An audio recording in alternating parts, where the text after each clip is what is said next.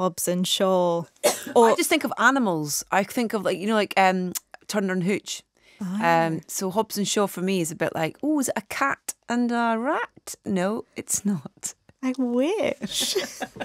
That would be the exact same film, but it's a cat and it's a rat.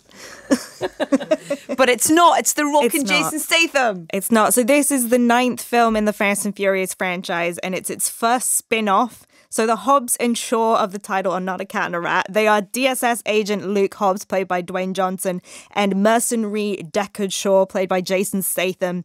And you don't really need to know anything about the previous films to understand who they are.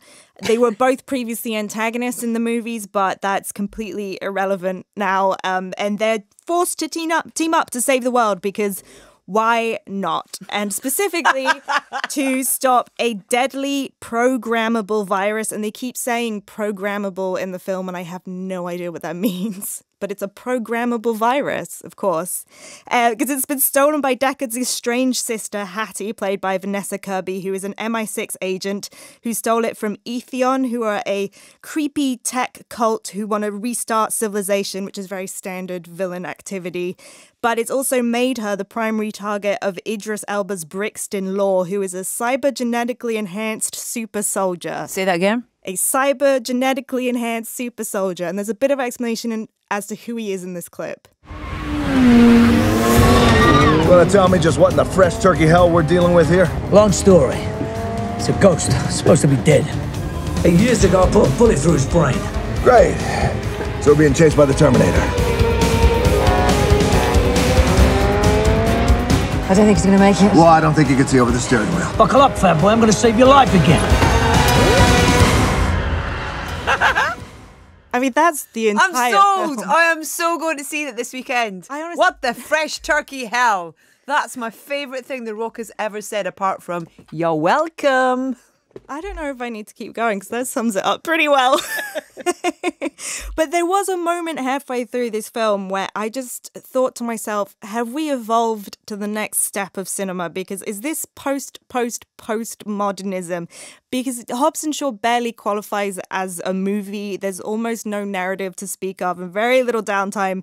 It's just scenes. Any scene with exposition in it, it's over pretty quickly. It's basically just a series of things that trigger the pleasure center in the brain, which is sort of what you want from a dumb action movie. I mean, you're not really going actively to look for themes and narrative. You're buying your ticket because you want to see Dwayne Johnson take down a helicopter with his bare hands. Of course you do. So, yeah, and it's always been the approach of Fast and the Furious, but I feel like this one presses things a little bit further. It felt very meta to me in a way that was very haphazard, as if they were just kind of throwing things into the mix just in case it made somebody laugh or even just smile or have a moment of enjoyment.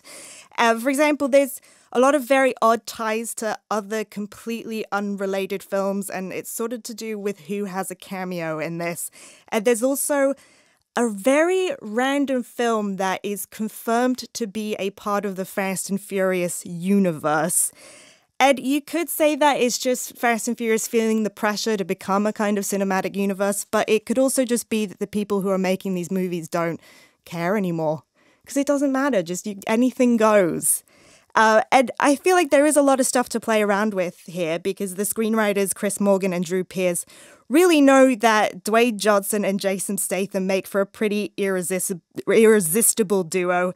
It's as much an odd couple comedy as it is a high-octane film.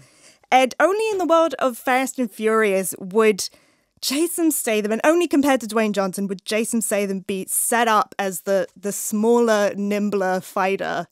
Which sounds, I mean, he could crush me with his palm. His breath. Yeah, and the idea that he's like the little one is really, really played up in this film.